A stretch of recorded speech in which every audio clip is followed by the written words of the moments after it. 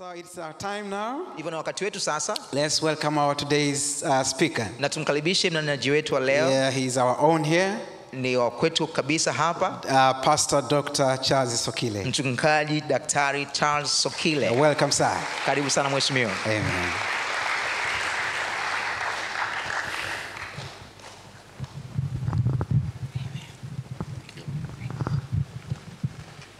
Thank you so very much, Pastor Eliud. Asante sana mchungaji Eliud. And for the wonderful student portfolio that you are pushing. Kwa ajili ya agenda maalum nzuri ya wanafunzi. We are very intentional about young leaders at the City Christian Center. Tunayo dhamira ya dhati juu ya vijana na viongozi wa Kikristo hapa CCC. And we thank God a lot of great things are happening among young people. Na tumshukuru Mungu kwa sababu mambo mengi yanaendelea miongoni mwa vijana. Yesterday we had a session on a masterclass on intergenerational wealth and family businesses. Na jana tulikuwa na mafunzo kuhusiana na kuwa na utajiri kati ya vizazi na vizazi. And young people signed up and came up with very powerful strategies how they want to take the businesses from their parents to next level. Na vijana walitengeneza mkakati namna ambavyo wanataka wachukue ule utajiri au biashara kutoka kwa wazazi hadi kwa vizazi vijavyo. But you know, we also have a Timothy School of Leadership where there is structured leadership for young people. Lakini vile vile tunayo shule maalum ya mafunzo inaitwa ya Timotheo hapa kanisani kwa ajili ya uongozi kwa vijana. And we also have a speakers forum to train them to be able to speak in public. Na pamoja na hayo tuna ukumbi au baraza ambalo tunawafundisha vijana na wengine kwa ajili ya kuzungumza mbele ya kadamnasi. So Giant Killers is more of a culmination or a climax of all that God is doing at the church around the year. Kwa hiyo mpango huu wa Giant Killers au wale wauaji wa mambo yasiyowezekana ni mpango ambao unakwenda kuhitimisha yote yale ambayo tunayafanya kwa mwaka mzima. So please make sure you belong to these programs. They are so powerful and they are so useful. Kwa hiyo hakikisha ya kwamba umejiandikisha na kuhudhuria mafunzo haya kwa sababu ni yenye nguvu na yana msaada mkubwa. In the midweek we have series of teachings very powerful about apologetics. Katikati ya juma tuna mafundisho yenye nguvu sana ya kutusaidia juu ya kuitetea imani. I had grace to catch up this Wednesday and it was so powerful. Na mimi nilipata neema ya kuhudhuria Jumatano, ilikuwa ni mafundisho mazuri yenye nguvu. We had a test of homiletics, exegesis, apologetics and all those great and good things. Na kuna misamiati mingi ya maneno ya taaluma na mitaala au utaala wa kibiblia. And how to stand and speak for the faith that we subscribe in. Pardon? How to stand and speak for the faith that we subscribe in.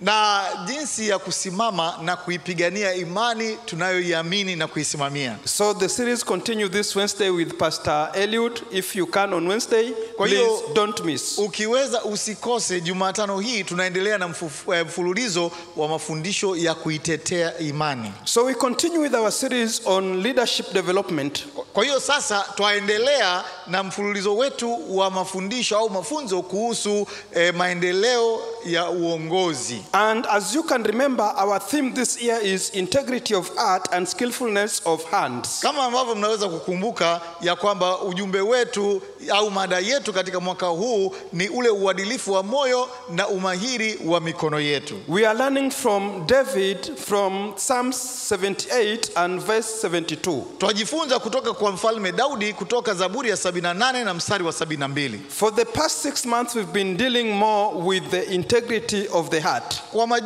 Kwa miezi takribani 6 iliyopita tumekuwa tukishughulikia juu ya uadilifu wa moyo. And now we are moving slowly towards the second part, which is of the leadership skills. Na sasa polepole twaendekea katika ule umahiri katika au utaalamu katika uongozi. Our senior pastor Dr. Lucas has been talking about this. Na mchungaji wetu kiongozi Dr. Lucas Salua amekuwa akizungumzia haya. And this morning I want to talk about the battles of a leader.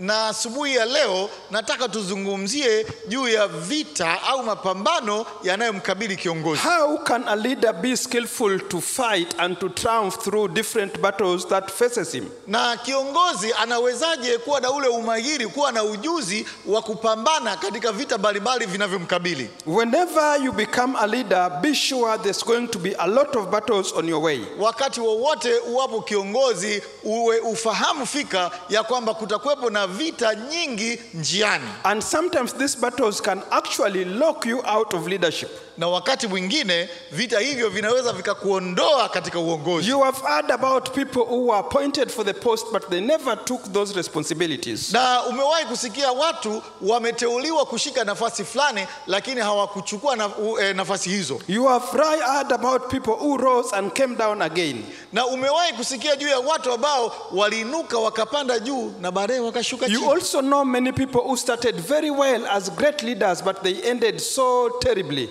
Na vile vile umewahi kusikia au kufahamu juu ya watu walikuwa viongozi wakuu wakaishia mahali pabaya. So leadership battles are really very real. Kwa hiyo vita katika uongozi ni kitu halisi. Let us read the Bible in the book of Pst Chronicles chapter 18. Tusome Biblia katika kitabu cha Nyakati wa kwanza sura ya 18 verse 1 to verse 14. Mstari wa kwanza mpaka wa 14.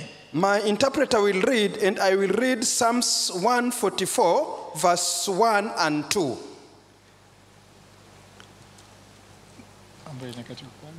First Chronicles 18 1 to 14. Mambo ya Nyakati wa kwanza sura ya 18 mstari wa kwanza hadi wa 14. Ikawa baadaye Daudi akawapiga Wafilisti, akawashinda, akautoa Gathi na vijiji vyake mikononi mwa Wafilisti. Akapiga Moabu, na hao wa Moabi wakawa watumwa wa Daudi, wakaleta zawadi. Tena Daudi akampiga Hadadezeri mfalme wa Soba mpaka Hamathi, alipokwenda kujisimamishia mamlaka yake kwenye mto wa Frati. Daudi akampokonya magari 1000 na wapanda farasi 7000 na askari waendao kwa miguu 20,000. Daudi akawakata mishipa farasi wote wa magari, ila wa magari 100 akawaweka. Na Washami wa Dameski walipokuja wamsaidie Hadadezeri mfalme wa Soba, Daudi akapiga katika hao Washami watu 22,000. Ndipo Daudi akaweka ngome katika Shamu ya Dameski, nao Washami wakawa watumwa wa Daudi, wakaleta zawadi. Naye Bwana akampa Daudi kushinda kila alikokwenda. Tena Daudi akazitwaa ngao za dhahabu zilizovaliwa na watumishi wa Hadadezeri, akazileta Yerusalemu. Tena toka Tibathi na toka Berothai, miji ya Hadadezeri, Daudi akatoa shaba nyingi mno aliyoifanyizia Suleiman ile bahari ya shaba na zile nguzo na vile vyombo vya shaba. Hata aliposikia Tou mfalme wa Hamathi ya kuwa Daudi amewapiga jeshi lote la Hadadezeri mfalme wa Soba, akampeleka mwanawe Hadoramu kwa mfalme Daudi ili kumsalimia na kumbarikia, kwa sababu alikuwa amepigana na Hadadezeri na kumpiga. Kwa maana Hadadezeri alikuwa amepigana vita juu ya Tou, naye akaleta vyombo vya dhahabu na fedha na shaba vya namna zote. Hivi pia mfalme Daudi akavifanya wakfu kwa Bwana, pamoja na hiyo fedha na dhahabu aliyoteka nyara kwa mataifa yote, kwa Edomu na kwa Moabu na kwa wana wa Amoni na kwa Wafilisti na kwa Amaleki. Tena Abishai mwana wa Seruya akawapiga wa Waedomi katika bonde la chumvi watu 18,000. Akaweka ngome katika Edomu, na Waedomu wote wakawa watumwa wa Daudi. Naye Bwana akampa Daudi kushinda kila alikokwenda. Basi Daudi akatawala juu ya Israeli wote, akawafanyia hukumu na haki watu wake wote. Amen. Thank you so very much. So in this chapter there are a list of many wars that David fought. Katika sura hii twaelezwa juu ya orodha ndefu ya vita ambavyo Daudi alivipiga. In fact, this is just a summary of the great wars that he fought. Na hii ni muhtasari tu wa vita kuu ambayo Daudi aliipigana. Small battles are not counted in here.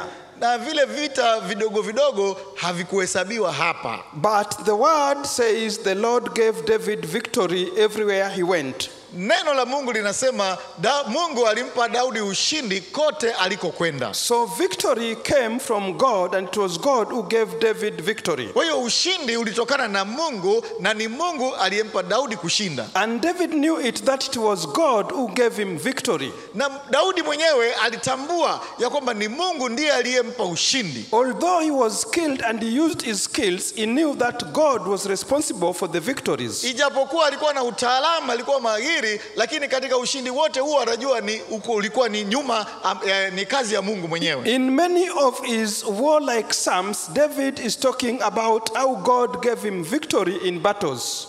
Katika zaburi nyingi zinazozungumzia vita, Daudi anaelezea jinsi ambavyo Mungu alimpigania na kumshindia. In Psalms 144 verse 1 and 2, katika Zaburi 144 mstari wa kwanza na wa pili, David says, Daudi anasema, praise be the Lord my rock, libarikiwe jina la Mungu wangu mwamba wangu, who trains my hands for war, ambaye huifundisha mikono au huiandaa mikono yangu kwa ajili ya vita, and my fingers for battles, na vidole vyangu kwa ajili ya mapambano. He is my loving God and my fortress, maana yeye ni Mungu anayependaye, tena ni ngome yangu, my stronghold and deliverer, yeye ndiye kimbilio langu na mkombozi wangu, my shield, yeye ndiye ngao yangu, in whom I take refuge, ambaye najificha kwake, who subdues people under me, yeye huwaweka watu chini yangu. So you see, David is praising God for all his war equipment and all his war artilleries. Kwa hiyo tuaona Daudi akimsifu Mungu kwa ajili ya silaha zote alizokuwa nazo na zana zote za kivita. He knows his shield and fortress is of the Lord. Anajua ya kwamba ngome yake na nguvu yake ni yatokana na Mungu. And his refuge is coming from the Lord. Na kimbilio lake latokana na Mungu. And that even when he wins in the battles, it is actually God who delivers people under him. Na ingawa yeye ameshinda vita, lakini kimsingi ni Mungu mwenyewe anayewaleta watu mkononi mwake. But verse 1 of Psalms 144 is very profound. Na mstari ule wa kwanza wa sura hiyo 144 unazungumza kwa sauti yenye nguvu. David is talking about ability of being trained. Na Daudi anazungumzia uwezo wa kufundishika. And he is saying that it is God who trains him to fight these battles. Na anasema ni Mungu ndiye anayemfundisha ili kupigana vita hizo. Now listen to me carefully. Hebu nisikize kwa makini. God is fighting the battles. Mungu ndiye anayepigana vita hivyo. But he is training David's hand and fingers to fight the battles. Lakini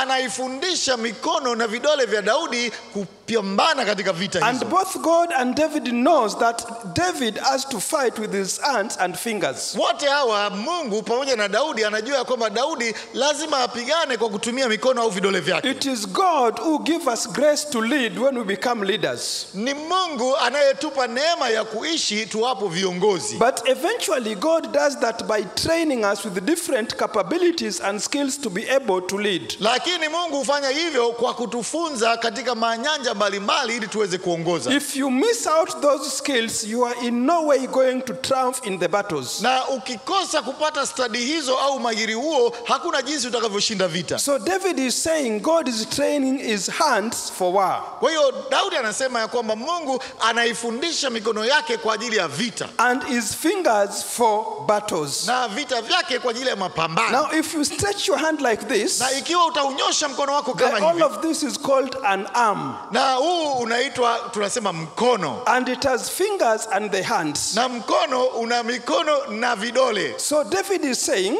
na Daudi anasema God is training his fingers for battles. Daudi anasema Mungu anavifundisha vidole vyake kwa ajili ya vita. A war is made of many small won battles. Na vita kimsingi inajumuisha mapambano madogo madogo. You win one battle and another battle and another battle, and eventually you win the whole war. Unashinda mpambano mmoja hapa, mpambano mwingine pale na pale, hatimaye ni umeshinda vita nzima. And similarly, a hand is made of many small fingers. Kwa hiyo mkono umeundwa na vidole kadhaa vidogo vidogo. So David knows that there is an importance of God training him in how to go in the battles and win. Daudi anajua vile ilivyo muhimu kwa kufunzwa katika vita mbele yake. One of the challenges that Christian leaders normally have, moja ya changamoto walizonazo viongozi wa Kikristo, is when they think anointing can substitute ability for training. Kwa pale wanapodhani kwamba upako unaweza kuwa mbadala wa uwezo wa kufundishwa. When anointing comes, it gives us supernatural ability to be able to lead with wisdom from God. Na upako unapokuja unatupa uwezo ule wa kimungu kuwezeshwa na Mungu. But those abilities are built on the fundamental principles of leadership. Lakini uwezo huo unaoana na kanuni za msingi za uongozi. When the Holy Spirit comes, it reminds us of all the truth. Roho Mtakatifu ajapo hutukumbusha juu ya kweli yote. The truth about leadership. Ukweli juu ya uongozi. So if you don't know any truth about leadership, ikiwa wewe hujui lolote kwa habari ya kweli za uongozi, you don't have any evidence, huna ushahidi wowote, you don't have any theory, huna what is theory? Whatever it is, you don't have any ability and understanding. Huna ufahamu wowote na uelewa. When the Holy Spirit comes, Roho Mtakatifu anapokuja, he will remind you of nothing. Hata kukumbusha chochote. And you remember, many of us, sometimes you think and you think and you fail to think what you are thinking about. Na wakati mwingine unafikiria nini? Because the thinking is normally taken from the part of what has been stored before. Kwa sababu kule kufikiri kwako huchukuliwa kutokana na kile ambacho kimehifadhiwa awali. So David takes God as his trainer in battle. Kwa hiyo Daudi anamuona Mungu kuwa ndiye mwalimu wake katika vita. God gives him ability to be able to know what he's supposed to do as a leader. Na Mungu anampa uwezo wa kujua afanyeje kama kiongozi. If you read through this Davidic wars, na kama ukisoma maneno haya ya Daudi, he will see how he was using several techniques in several different wars. Na utaona ya kwamba alikuwa anatumia mbinu tofauti tofauti katika vita tofauti. And how he was organizing his military people in different ways to be able to fight the wars. Jinsi alivyowapanga watu wake, askari wake katika kushinda vita mbalimbali. In fact, the Bible says he started with only 600 people who were useless. Na Biblia inasema kwamba Daudi alianza na watu 600 ambao walikuwa si lolote si chochote. By the time he was starting, not great people went to him. By the time he was starting, great people did not follow him.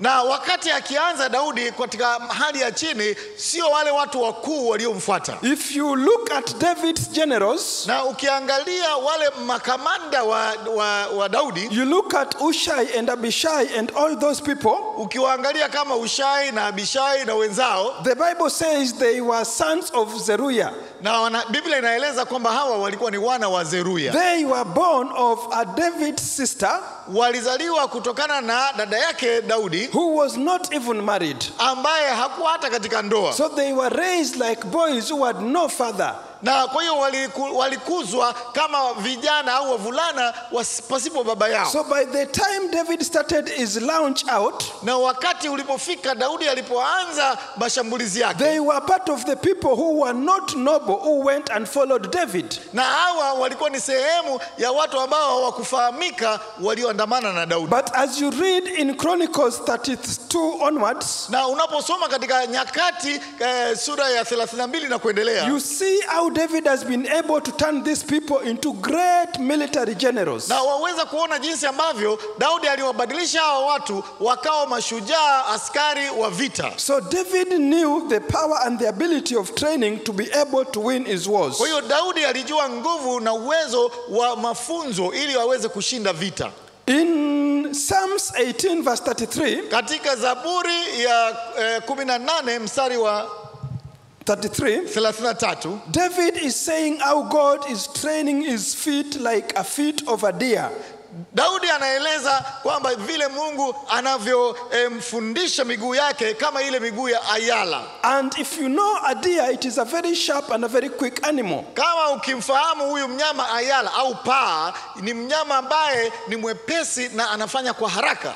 Deer stays at the top of the mountains. Kwa hiyo huyo ayala au paa hukaa juu ya kilima. And it can jump from one top side to one top side. Anaweza akaruka kutoka kilima kimoja hadi kingine. And that way it becomes so difficult for predators to attack the deer. Na kwa namna hiyo inafanya vigumu kwa wale wanyama wakali kumshambulia paa. And later you see among David's military generals, na baadaye tuwaona miongoni mwa majemadari wa Daudi, one of the skills he trained them was how to run quickly as a deer. moja ya ustadi aliyowafundisha ni namna ya kwenda kasi kama ilivyo kwa ayala. You remember one time the hosts of the enemy had camped in a well. Na kumbuka wakati fulani majeshi ya adui yalizingira mahali walikuwa katika kisima. And then David said, I wish I could get water from the well of Jacob. Na Daudi akasema, natamani kupata maji ya kunywa kutoka katika kisima cha Yakobo. And two military generals broke and went and took water in that well and came back without being hurt by the enemies. Na maaskari wake wawili mashujaa wakaweza kupenya ngome ya adui na kuchukua maji, kuchota maji na kumletea Daudi apate kunywa. So David learned from God how to be able to become a leader. Daudi alijifunza kutoka kwa Mungu namna ya kuweza kuwa kiongozi. Leadership is very important in wars and in all aspects of life. Uongozi ni wa muhimu sana katika vita na katika nyanja nyingine zote za maisha. And it starts with small battles which eventually makes up the total war. Na uongozi huanzia katika kuwa na vita zile ndogo ndogo hatimaye kuwa na vita kubwa. In fact, when you read a Bible, na ukisoma hii Biblia, you see God is defining himself as the Lord of war than even God of peace. Na unaona ya kwamba Mungu anajieleza kwamba ni Mungu wa vita na ni Bwana wa amani. In Exodus 15, God says is a God of war, is a man of war. Katika Kutoka 15 Mungu anasema yeye ni Bwana wa vita, Mungu wa vita. In Psalms 24 verse 7 to 9, Zaburi ya 24 mstari wa 7 hadi wa 9, David is praising God for being a man of war and for being the Lord of the battle. Daudi anamtukuza Mungu kuwa ni Bwana wa vita na mtu wa vita. So God himself likes to fight wars. Kwa hiyo Mungu mwenyewe apenda kupigana vita. So when you as a leader you go through difficulties and through challenges and through opposition, wewe kama kiongozi unapitia changamoto, mambo magumu na upinzani, get to know that the war is at the doorstep. Fahamu kabisa vita iko karibu. Whenever you take a position of responsibility, wakati wote utakapotoa nafasi ya majukumu, even if it is in a classroom of 40 students, hata kama wewe ni kiranja wa darasa la wanafunzi 40, immediately the war comes at your doorstep. Papo hapo ujue vita iko ukingoni. You will hear some people saying, utasikia watu wengine wanaguna, he is not qualifying for this post. Huyu mtu hakustahili nafasi hiyo. He is not doing it well. Kwanza hafanyi vizuri. You will start seeing some challenges and oppositions. Kwa hiyo waanza kuona changamoto na upinzani. When they appoint you as a leader of security activities in the neighborhood, wanapokuteua kama wewe ni kiongozi unayesimamia usalama katika maeneo, it does not take time before opposition comes. Haitachukua muda mrefu kabla ya upinzani kuanza kujitokeza. So whenever you see there is some shakings and pushings about what you are doing as a leader, wakati wote unapoona ya kwamba kuna mtikisiko na juu ya yale unayoyafanya kama kiongozi, open your eyes and know that the war is at the doorstep. Fungua macho yako ufahamu ya kwamba vita iko jirani. The enemy likes to fight leaders. Na adui apenda kupigana vita dhidi ya viongozi. And the reasons are so obvious. Na sababu ni dhahiri. Because as a leader you are so exposed up there. Kwa sababu kama kiongozi basi uko wazi kwa mashambulizi. Jesus said, kwa hiyo Yesu alisema, I will smite the shepherd, nitampiga mchungaji, and the sheep will be all scattered. Na kondoo watatawanyika. The strategy of the devil is always to target a leader. Mkakati wa shetani au adui wakati wote ni kumlenga kiongozi. That is why in the families, Na ndio maana miongoni mwa familia, when the leader starts having problems, na kiongozi anapoanza kukutana na matatizo, when the father backslides, wakati baba anaporudi nyuma, when the father gets nyumba ndogo, wakati baba anapopata a concubine, or he starts going this side and the other side in the way against the work of the word of the Lord, au anapoanza kukengeuka kinyume na neno la Mungu, the whole family suffers. familia nzima inapata matatizo. Because the enemy tends to target the leaders. Kwa sababu adui hulenga kiongozi. So whenever you are in the position of leadership, Kwa hiyo wakati wowote unapokuwa kiongozi, be it in the family, iwe ni katika familia, be it in the business, au katika biashara, be it in commerce and trade, au katika mambo ya biashara na mauzo na or manunuzi, in any other social event, au katika nyanja yoyote ya kijamii, know that you are the target of the enemy. fahamu ya kwamba wewe ni mlengwa wa adui. And one of the skills you need Na katika zile umahiri unaohitaji is how to fight your battles as a leader. ni namna ya kupigana vita zako kama kiongozi. To win battles as a leader, Ili uweze kushinda vita kama kiongozi, you must at least have several important skills. lazima uwe na ujuzi au utaalamu kadhaa. You must be competent. Lazima uwe na uwezo. You must be skilled. Lazima uwe na umahiri. You must have security and be secure in yourself. Lazima ujiamini. You must be confident and considerate. Lazima uwe mtu wa kuangalia mambo ya watu. It is your competency that will give you ability to fight targeting wars. Maana umahiri wako na uzoefu wako utakuwezesha kupambana vita. And for you to keep the competence, you must keep practicing and practicing again. Na ili uendeleze ujuzi wako, lazima urejee kufanya mazoezi na kujizoeza tena na tena. So as a leader, you must also develop yourself. Na hiyo kama kiongozi lazima ujiendeleze. You must talk to other leaders. Lazima uongee na viongozi Learn wengine. from them. Ujifunze kwao. Share your challenges. Na waeleze You changamoto must zako. read good books. Lazima usome vitabu vizuri. Attend good seminars. Na uhudhurie semina nzuri. Sit down and learn in good programs. Keti na ujifunze programu zilizo njema. One of the folly that people normally make, Na moja ya makosa ambayo viongozi hufanya, they think that the moment someone becomes a leader is all of a sudden becomes capable. wanadhani kwamba punde unapokuwa kiongozi basi una uwezo wa kila kitu. So when we vote and elect a member of parliament today, Kwa hiyo wakati tumeanza kumepambana na kumteua mtu au kumchagua mtu kuwa mbunge, and when it becomes an honorable tomorrow, na anapopata hiyo nafasi na kuwa mheshimiwa kesho, he is the same man who was there yesterday. na tumesahau kwamba huyu ni mtu yule yule aliyekuwa hivyo jana. Moving from his home to the office of power does not add any ability. Na kuhama kutoka nyumbani mwake na kuingia katika ofisi ya cheo fulani haileti uwezo wowote. When you are appointed a church elder or a leader of the youth group, unapoteuliwa kuwa kiongozi mzee wa kanisa au kiongozi wa vijana, the title of being a chairman or secretary does not add any ability in you. na hilo jina ucheo hicho hakiongezi uwezo wowote juu You are yako. still the same person who was yesterday and today. Wewe ni yeye yule uliyekuwa hivyo jana na ndivyo ulivyo leo. So if you don't take deliberate steps to develop yourself in skills, Kwa hiyo kama uchukue hatua za makusudi kujiendeleza katika kujifunza na taaluma, and you don't build the competencies of that requirement, na hujengi vile vinavyohitajika ili uweze kuwa mahiri, you will remain the same person. utabaki kuwa vile vile ulivyokuwa.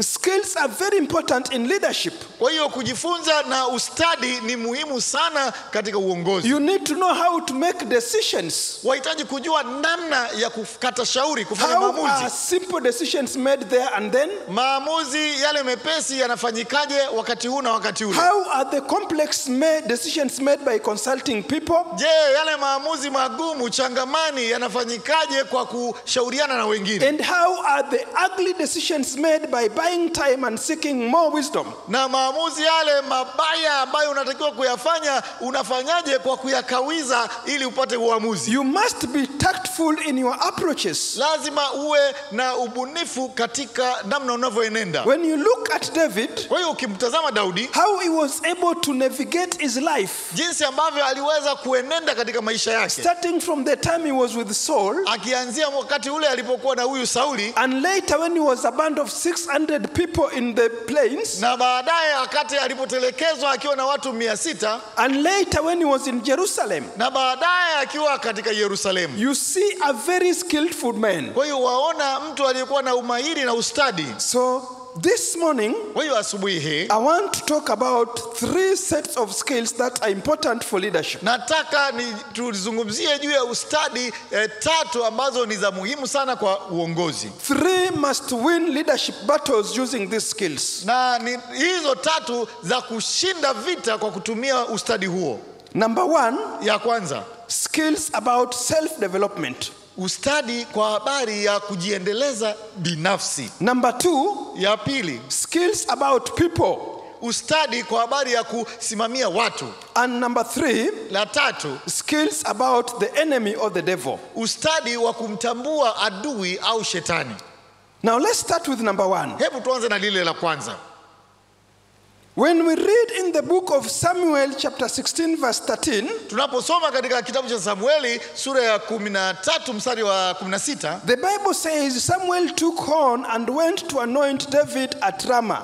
na Biblia inatuambia kwamba Samueli akachukua pembe ili amtie mafuta Daudi kule Rama. So when he went to Ramah, he anointed David with oil. Alipokwenda Rama akamtia mafuta Daudi. And the Bible says the Spirit of the Lord came powerfully upon David. Na Biblia inasema ya kwamba Roho wa Mungu alishuka kwa nguvu juu ya Daudi. And from that day, David was anointed a king. Na tangu siku hiyo Daudi alitawazwa au alipakwa mafuta kuwa mfalme. But you will see very shortly Lakini utaona hivi punde that although David was anointed a king on that day, ya kuwa ingawa Daudi alipakwa mafuta siku ile, it took him 15 good years to be really a king. ilimchukua miaka 15 kufika katika nafasi halisi. Why did it take all that long time for David to realize his kingship? Kwa nini ilichukua muda mrefu kiasi hicho Daudi kuwa mfalme hasa? It is because of the challenges that are facing a leader as a self-being.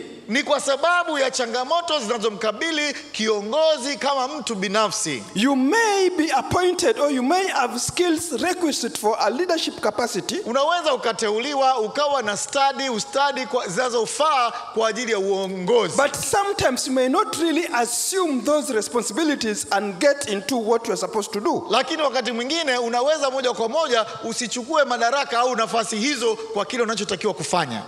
Many years ago, Miaka mingi iliyopita God blessed me and I bought a house at Kijitonyama. Mungu alinibariki nikanunua nyumba kule eneo la Kijitonyama. Now, as we were buying house, as you know, the real estate market in Dar es Salaam is very complex and very informal and difficult. Na kama unavyojua unaponunua nyumba hapa Dar es Salaam, masuala ya manunuzi na mauzo ya nyumba yaliyo magumu na yamepinda sana. Taking a title deed may take you 10 years, even more if you are not careful. Kupata hati ya umiliki inaweza ikakuchukua miaka 10 hata zaidi kama wewe si makini. And even having a property ownership right in a rightful name may take you several months. Na vile ili uweze kubadilisha jina ya umiliki inaweza likachukua miezi kadhaa. So the gentleman, the middleman who helped me buy that house told me, Kwa hiyo yule dalali aliyenisaidia kununua nyumba hiyo aliniambia, brother, mpendwa, in this block, katika eneo hili people buy houses, watu wananunua nyumba but they never own them. lakini hawazimiliki. So you can buy a house, Kwa hiyo waweza kununua but nyumba you may not own it. lakini unaweza usiimiliki. So bishop, be quick. Kwa hiyo uwe makini, fanya kwa haraka. Get it, what everything it take, and make sure you get in the house. Hakikisha unafanya kila liwezalo ili unaitwaa nyumba hiyo. Here at the City Christian Center, Kwa hiyo hapa City Christian Center we have gone through the pains of the real estate. na tumepitia maumivu ya madalali hao wanaohusiana na mauzo ya nyumba. I mean, through the pains of the real estate market in Tanzania. Maumivu yale yanahusiana na mauzo na manunuzi ya viwanja na nyumba. We know what it means to buy a property and never own it. Tunajua maana yake nini kununua nyumba lakini usiimiliki. It is not that easy. si kitu rahisi. So it took David 15 good years to step in the office he was anointed for. Kwa hiyo ilimchukua Daudi miaka 15 kabla ya kuingia katika ofisi ambayo tayari alipakwa mafuta. It is my prayer this morning Ni maombi yangu asubuhi ya that leo it shall not take you any longer kwamba usikawie muda mrefu to get into your rightful occupancy. kupata ile haki yako ya umiliki. Some of you have been due for promotion for so many years, Baadhi yenu mlikuwa mnasubiri kupandishwa cheo kwa miaka but mingi, you've not been promoted. lakini hujapandishwa cheo. Some of you have been promoted, Baadhi yenu mmepandishwa cheo, but you've not been paid according to that promotion. lakini hamjalipwa mshahara kulingana na cheo hicho. Some of you have something really belonging to you, Na baadhi yenu mna kitu ambacho kweli ni mali yako, but you have not enjoyed the benefits associated with that ownership. lakini hujafurahia umiliki au faida zitokaza nazo na umiliki. We don't want to spend 15 years to go into our rightful destination. Hatutataka tutumie miaka mingine 15 kabla ya kupata haki yetu. So which way now? Kwa hiyo sasa tuendeje? God help us. Mungu tusaidie. Fighting self Na kupambana na nafsi yako and directing self na kuielekeza nafsi yako and making sure that the self is obeying the will of God na kuhakikisha kwamba nafsi yako inatii makusudi au mapenzi ya Mungu is very fundamental in leadership battles. ni jambo la msingi katika vita au mapambano ya kiroho. There are four ya small uongozi. things I want to point quickly here. Kwa hiyo kuna mambo machache ambayo nataka niseme hapa. The first thing in self is convictions and discipline. Na la kwanza kabisa ni ule ushuhuda wa ndani na nidhamu. So as a leader, Kwa hiyo kama kiongozi you must have your own self convictions. ni lazima uwe na ule ushuhuda wa imani ya ndani. You must be convinced that I am indeed a leader here. Lazima ujielewe ya kwamba mimi ni kiongozi hapa. And this responsibility is rightfully belonging to me. Na jukumu hili nimepewa na ni haki yangu. You must take up your responsibility. Kwa hiyo ni lazima utwae jukumu lako. If you don't take up your Na responsibility, kama utatwaa wajibu there wako, will be a vacuum.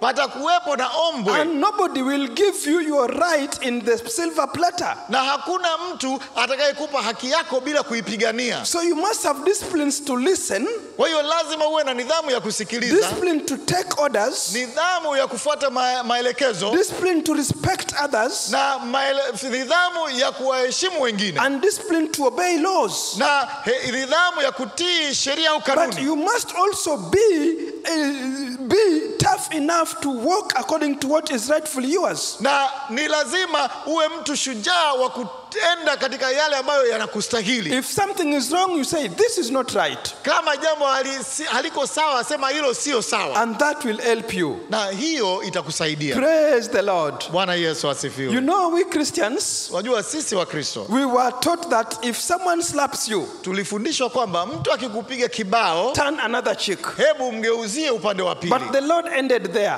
Na Bwana haikuishia hapo. The Lord ended there. Bwana alimalizia hapo tu. He didn't say if he boxes you now, Na hakusema kwamba akikupiga ngumi sasa, now if someone slaps you, na kama mtu akikupiga kibao, yes, what the philosophy of forgiveness and of Christian etiquette and grace is to be able to be humble enough. ni kweli kwamba falsafa nzima na imani ya Kikristo ili uweze kuenenda katika mazingira hayo ni kunyenyekea. But Jesus was not in any way meaning that Christians are stupid fellows to be slapped left, right, center, every day, everywhere, every time. Lakini Bwana hakumaanisha kwamba kama Wakristo ni watu fulani wa ovyo ovyo, wapuuzi, wa kupigwa huku na kule, kila mahali na kila mahali. Honestly, if someone slaps me in a daladala, Kwa hiyo kama niko katika daladala mtu akanipiga kibao, I will not slap him back, mimi sitarudishia kibao, but I'll hold him responsible. Hi, lakini lazima nimwajibishe. are you Ndugu, okay? wewe uko vizuri? Why did you slap me? Ni kwa nini umenipiga Because kibao? Jesus did not say if someone slaps you, Kwa sababu Yesu hakusema mtu akikupiga kibao don't ask him why. usimuulize kwa nini. I will ask him yes. Nitamuuliza ndio. And I will take whatever it takes for me to be able to have my rightful responsibility at the moment. Na nitafanya kila niwezalo ili niweze kupata haki yangu katika wakati huo. The second thing is commitment and sacrifice. Jambo la pili ni kujifungamanisha na kujidhabihu. So leadership is very costly. Kwa hiyo uongozi ni jambo la gharama. You must be committed and be able to pay the sacrifices associated with it. Lazima uwe mtu aliyejitoa na uwe tayari kulipa gharama au dhabihu. Whenever you are given a position of responsibility, Wakati wowote upewapo nafasi ya majukumu, the Bible says, see it as from the Lord. Biblia inatuambia kwamba tuipokee kwamba imetoka kwa Mungu. Colossians 3 verse 23 says, Wakolosai 3:23 inasema, whatever you do, do it as for the Lord, lolote mfanyalo mlifanye kama kwa Bwana, knowing that the Lord shall reward you. mkijua ya kwamba Bwana ndiye atakayewalipa. So do it with your whole heart. Kwa hiyo fanya kwa moyo wako wote. There is sacrifice which is associated with leadership. Kuna kujidhabihu ambapo kuna husika na uongozi. Maybe you need to put in more time. Pengine wahitaji kutenga muda zaidi. Maybe you need to think more. Na pengine unahitaji kufikiri zaidi. Maybe you need to do other things beyond how other people does every day. Unahitaji kufanya mambo zaidi ya wale watu wengine wote. You are the leader of the business owner. Maybe you need to arrive earlier before everybody Na else. kama wewe ndiye mmiliki wa biashara, unapaswa kufika katika biashara yako mapema kabla ya mwingine yeyote. Maybe you are the leader there. You need to be the last to leave. Pengine wewe ni kiongozi mahali fulani, wewe unahitaji kuwa wa mwisho kuondoka. Be able to take the sacrifice. Kwa hiyo uwe tayari kujidhabihu. Be committed. Uwe mtu aliyejitoa. One day, Siku moja, I was telling them in the French church last week, juma lililopita nilikuwa nikiwaeleza pale kanisa la Kifaransa, pig invited chicken for breakfast. nguruwe alimwalika kuku kwa ajili ya kifungua kinywa. So they had their breakfast. Kwa hiyo wakapata kifungua kinywa. And they enjoyed their time together. Na wakafurahia ule muda wa pamoja. And the pig said, Na nguruwe akasema, come tomorrow, we have breakfast again. anasema hebu njoo kesho tupate tena the next day kifungua they kinywa. went for breakfast. Na siku iliyopata kwa ajili ya staftahi. And this morning chicken donated an egg for the breakfast. Na asubuhi iliyofuatia huyu kuku akajitolea kutoa yai kwa ajili ya ile chai ya So asubuhi. they ate the egg. Kwa hiyo wakalila yai hilo. On the third day they said, oh, it's good, let's meet again. Na siku nyingine wakasema kwamba haya na tukutane, hii ilikuwa vizuri, tukutane tena. So the chicken donated another egg for breakfast. Kwa hiyo kuku akajitolea yai lingine kwa ajili ya hiyo mlo wa asubuhi. And so it was on the third day and fourth day. Na ikaendelea hivyo siku ya 4 na siku ya 3 na ya 4. On the fifth day, Kwa hiyo siku ya 5 the chicken told the pig, na yule kuku akamwambia friend, rafiki, we are tired of eggs. unajua tumechoka kula Let us mayai. eat sausage now. Sasa hebu tupate So sausage. please donate a sausage for Kwa hiyo us to eat. tafadhali hebu jitolee sausage kwa ajili yetu. And then the pig said, Alafu nguruwe akajibu, for you, kwako wewe, an egg is a contribution. na unajua kwako yai ni mchango wako. For me, Lakini kwangu mimi, a sausage is a sacrifice. nikitoa hiyo sausage ujue nimekufa, So we are nimejidhabihu. not saying that we should die in leadership.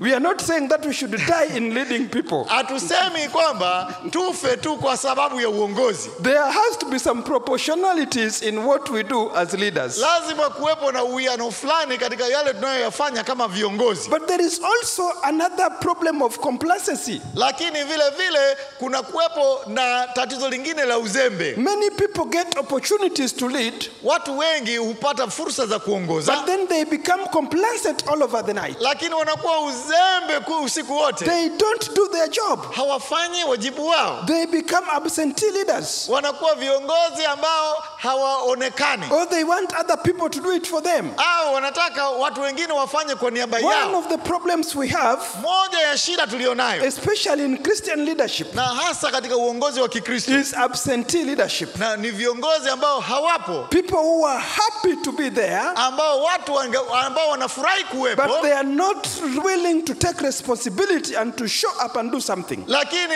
hawako tayari kuchukua majukumu na kuwepo kufanya kitu. Complacency is a big problem in leadership, Kwa hiyo uzembe ni tatizo kubwa katika uongozi, because if you don't stand firm, kwa sababu kama hutasimama thabiti you can fall.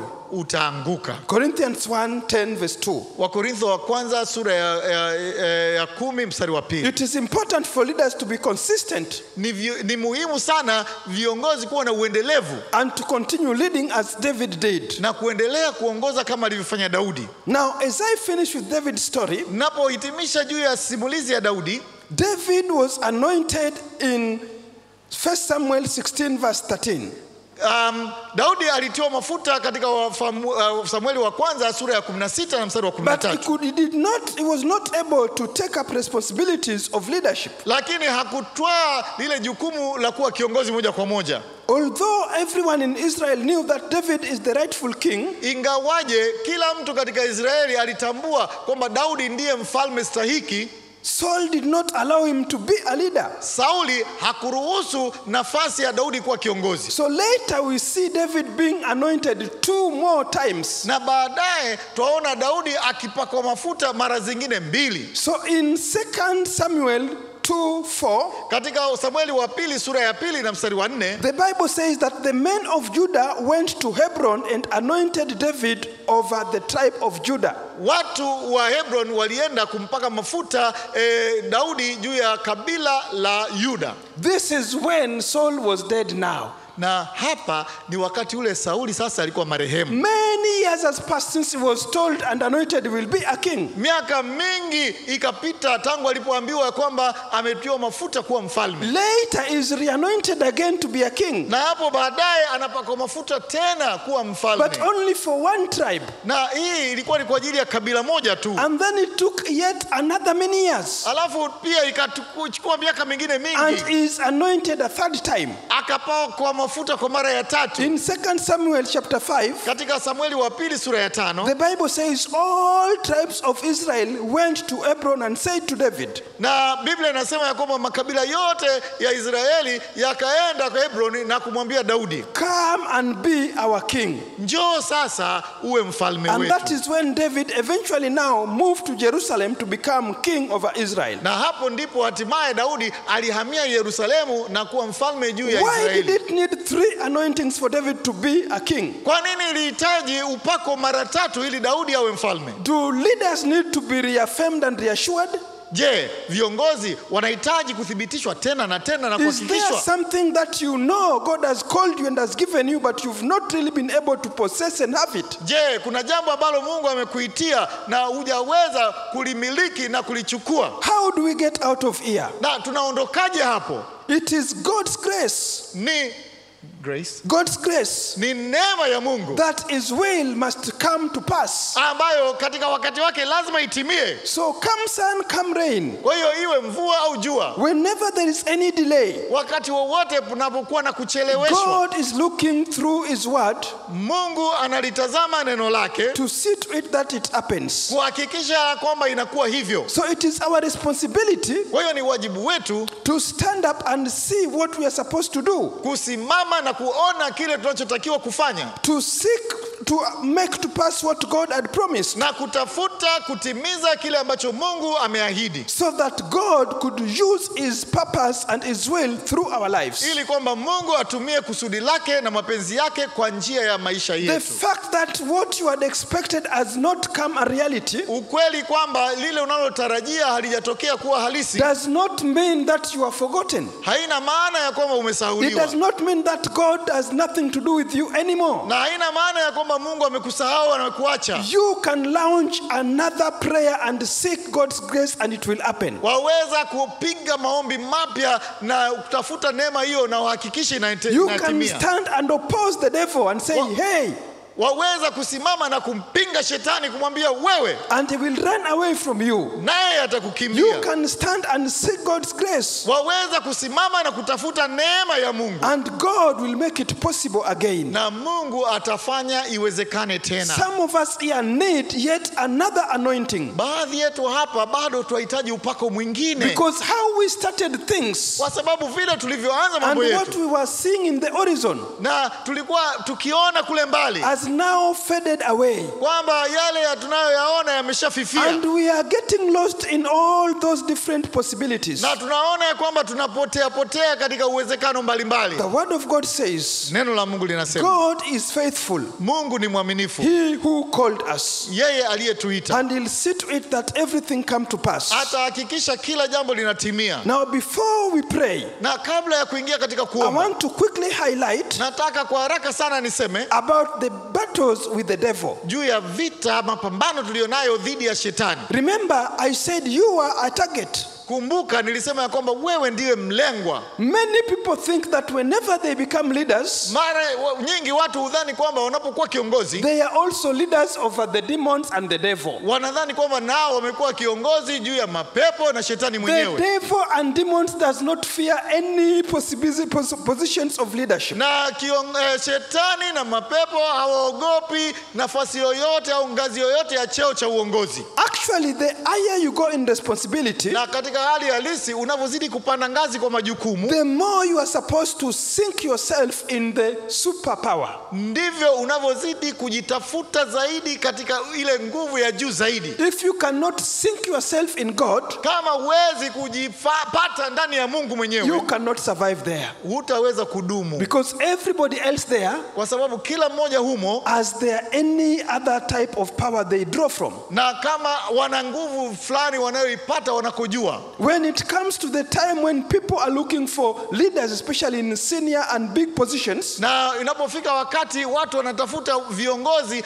kupandishwa katika vyeo vya juu au ngazi za juu, those who don't know God are normally very busy wale wasiomjua Mungu mara nyingi wanajishughulisha sana consulting witchcrafts wakienda kwa wachawi, and looking for alternative ways. wakitafuta njia zingine mbadala. So for you who is a born again Christian, Kwa hiyo kwako wewe uliokoka, if you don't mount up a gear to sink more in the Lord, kama utafuti kuzama ndani ya Bwana, be sure you'll be a prey. hakika yake yatakushinda. We have a battle with the enemy, Maana twapambana na adui, and we must win these battles lazima tushinde vita hiyo, so that eventually we win the war. ili hatimaye vita yote nzima tuwe tumeishinda. Whenever you are called into a position of leadership, Wakati wote unapoitwa kuwa kiongozi, you have declared battle with the devil. jua ya kwamba umetangaza vita na shetani. Stand up and seek God. Hebu simama umtafute Mungu. Train yourself. Hebu ujifunze. Brace yourself. Hebu ujiandae. Let God train your fingers Mruhusu Mungu afundishe vidole vyako, and let him train your hands. na umruhusu aifundishe mikono yako. Fingers are trained for battles, Maana vidole vinafundishwa kwa ajili ya vita, and the hand is trained for the all war. na mkono kwa ajili ya kushinda vita nzima. This morning I want us to Kwa pray. hiyo wakati huu nataka tuombe. So if you are in the house Kwa hiyo ikiwa uko hapa and you want to come to God na wataka kumjia Mungu and kwanza say, Father, na kumwambia it Baba, is true, ni kweli I was anointed for this. nilipokea upako kwa ajili ya I hii, felt your conviction for this. na nilijisikia wewe ukisema nami, But somewhere, somehow, lakini kwa namna fulani huko I have not reached to the potential that you had for me. sijafikia ule uwezo ulionao kwa ajili I yangu. need your grace again. Nahitaji neema yako tena. As David was anointed yet a second time, Kama ambavyo Daudi alipakwa mafuta kwa mara ya pili, and yet a third time, bado akapakwa tena mara ya I tatu. want you to anoint me another time. Nataka sasa unipake mafuta tena. But before I pray for you, Lakini kabla sija I kuombea, want to pray for those who are here nataka kuwaombea wale walio hapa and they have not made decision to follow Jesus. ambao wewe hujakata shauri kumfuata Yesu kwa mwokozi wako. They have not really put themselves in the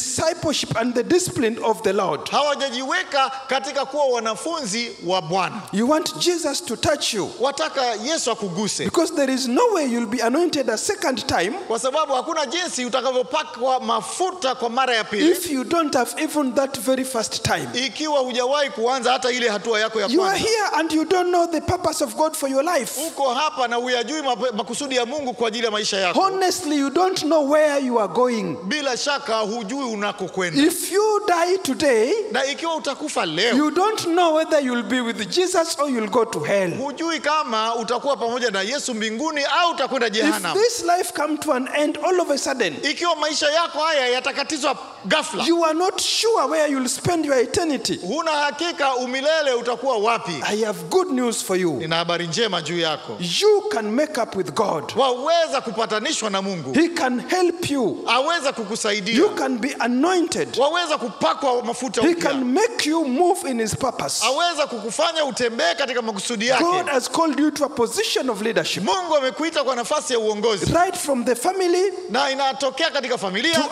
every place place and everything that you do. na katika kila mahali na kila jambo unalolifanya, But without right relationship with God, ya kwamba pasipokuwa na uhusiano huo na Mungu, you cannot go anywhere. hutaweza kusonga mbele. Leadership battles are real. Vita vya uongozi ni halisi, And they are so real if you don't have any protection. na ni halisi sana kama huna ulinzi wowote. The higher you go, Na unapozidi kwenda juu and the higher you go, na unapozidi kupanda, the target you become. wewe unazidi kuwa mlengwa. It is only Jesus who will help you. Ni Yesu pekee atakayekusaidia. Shall we stand? Hebu tusimame sote.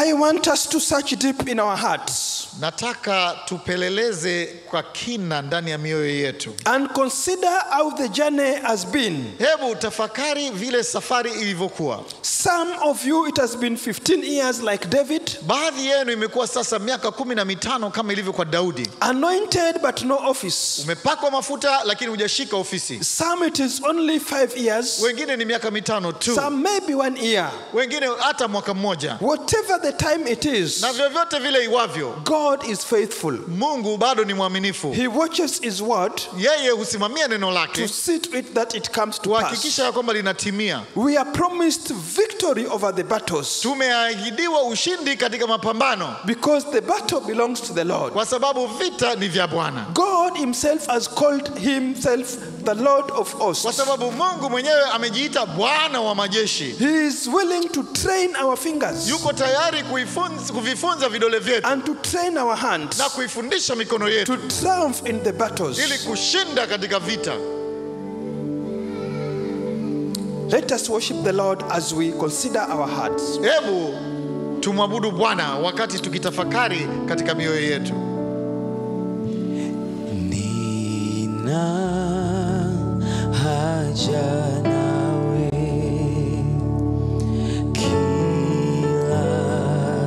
kila saa, hawezi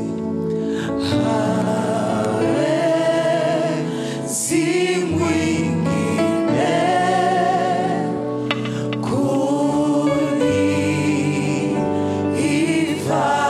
kunifaa. Yesu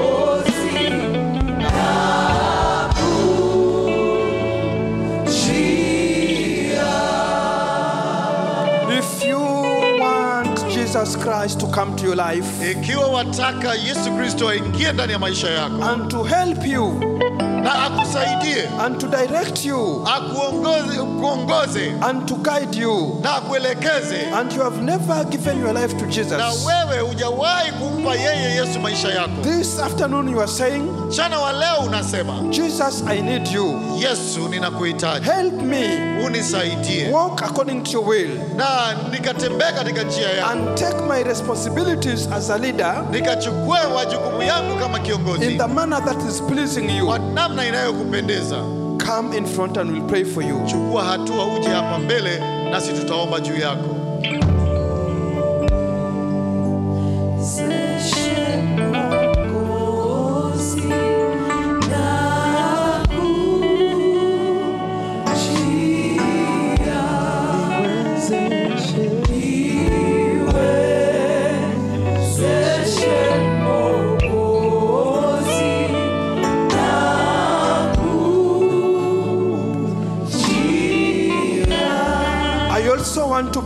with you who is saying napenda vile niombe kwa ajili yako wewe unayesema that God, ya kwamba Mungu, it all started well, na mambo yalianza vizuri, but it is going nowhere. lakini naona sisongi mbele. It is taking time.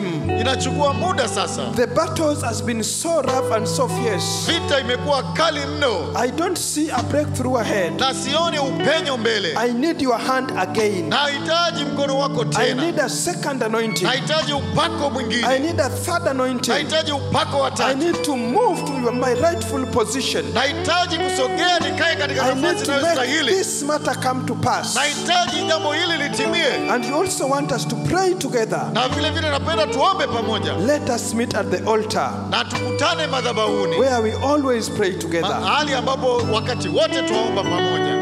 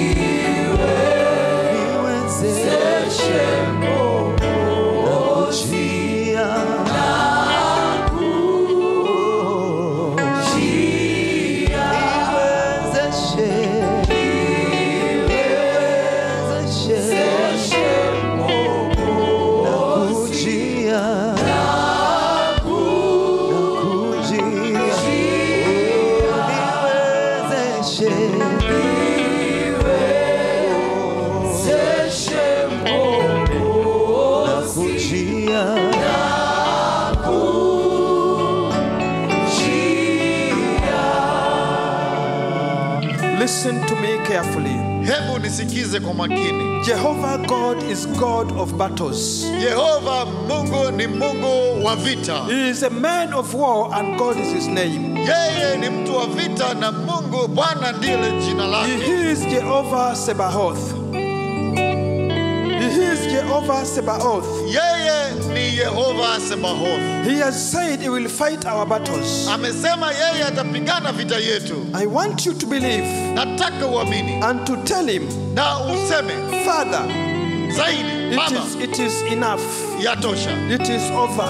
Ya imekwisha. From today onwards, Tangu leo na kuendelea. this battle is over. Vita hii imekwisha. Train my fingers Vifundishe vidole vyangu how to battle and to win. jinsi ya kupigana vita na kushinda. Train my hand Na vifundishe mikono yangu how to win wars. jinsi ya kushinda vita. I want you to pray with your own words, Nataka uombe kwa maneno yako and the mwenyewe. Lord will hear and do Na Bwana atakusikia na in kutenda the name of Jesus. katika jina la Yesu. Heavenly Father, in the name of Jesus. Baba wa mbinguni, kwa jina la Yesu. Father, we come before you this morning. Baba, twaje mbele zako wakati huu. You are the Lord of battles. Wewe ni Bwana wa vita. You are the great I am. Wewe ni yeye aliyesema mimi niko. You are Jehovah who fight our battles. Wewe ni Yehova upiganaye vita yetu. Father, you can stand with us. Ili kwamba uweze kusimama nasi. This afternoon, my Father, Mchana wa leo Baba yangu. your sons and daughters has come to you. Wana wako na binti wamekuja kwako. Like David said, Kama Daudi alivyosema. you are my shield. Wewe ndiwe ngao yangu. You are my defender. Wewe ndiwe mlinzi wangu. You are my butler. Wewe ndiwe mtumishi You wangu. are my armor bearer. Wewe ndiwe mbeba silaha wangu.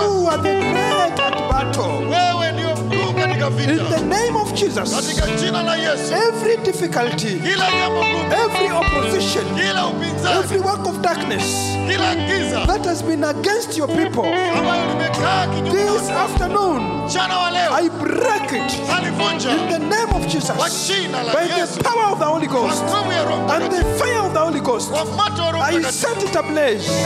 Pasha Every moto. contrary spirit Nisaidie kushinda katika which is roho. coming against the will of God Anayesimama kinyume na and mapenzi ya against the Mungu. promises of Na God kinyume na ahadi za in Mungu. the lives of your children, Katika maisha ya watoto wako. everything which is making the promise not to come, Kuzuia ahadi ambazo I zinakuja. break it in the name of Jesus. Vunja kwa jina By la the Yesu. power of the Holy Ghost, Nguvu ya Roho. I declare victory Natamka now. ushindi I sasa. declare grace now. Natamka neema sasa. I declare victory over the war. Natamka ushindi katika In the vita. name of Kwa Jesus, jina la my Yesu. heavenly Father, Baba wa mbinguni. Extend your hand Nyosha mkono and wako. touch your people Waguse watu and wako. give them grace, O Lord. Wape neema Bwana. Give them favor Wape kibali. and lead them, O Lord, Na kukutana nao Bwana. in the victory that is assured in Ushindi you. ambao umewaahidi. Even as you remembered David, Sana tunamkumbuka Daudi. and he was anointed a second time. Alivyopakwa mafuta mara ya pili. Let this your person be anointed again. Na ikawa tena upako mwingine Let kwao. this your daughter be touched again by your Holy Ghost. Wakaguswa tena na Roho Let Mtakatifu. your Holy Spirit minister to her Roho again Mtakatifu akakutane nao and make the way straight na kufanya njia zao nyofu for the glory of the kwa Lord. utukufu wa Bwana. In the name of Jesus. Katika jina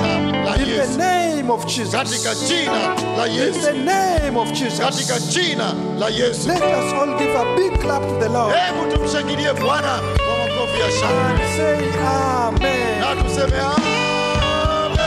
Amen. Amen. May God fight your battles. Na Mungu, May God fight your battles Mungu akupiganie and win your wars. na ushinde vita In Jesus' name, katika jina la Yesu. you may go back to your seats. Waweza kurejea kwenye kiti chako. Amen. Hallelujah. Amen. Amen.